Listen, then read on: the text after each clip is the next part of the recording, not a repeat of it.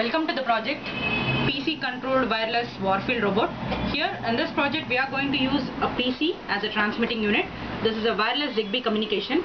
So a Zigbee transmitter is interfaced to the transmitting part of a PC. Here the PC serial port cable is connected to the MAX232 board, and from the PC commands the Zigbee is transmitting the data to the receiver. Here in this project the receiver is nothing but the robot. So here this is a receiver Zigbee, and this Zigbee receives the commands from the PC given by the user and then gives as an input to the controller. The controller takes the input from Zigbee and controls the robot.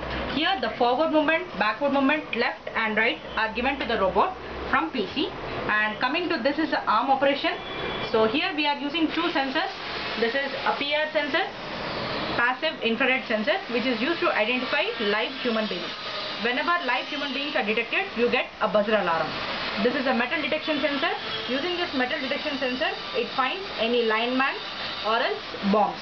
So once it has been detected, using this arm, you are going to cut the particular bomb diffusing equipment. So just see the output.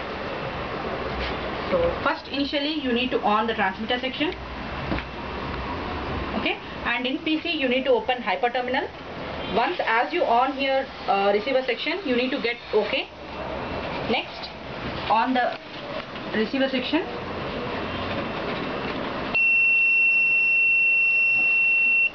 fine.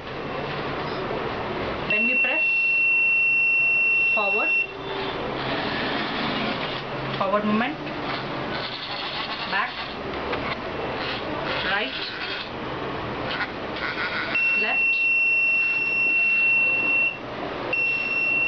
arm movement, down.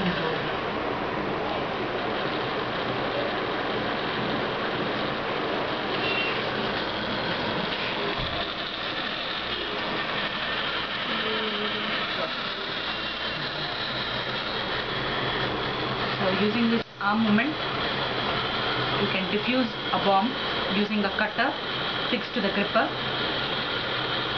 The up and down movement is for the arm operation, and capital C, small c are the operations given to the cutter.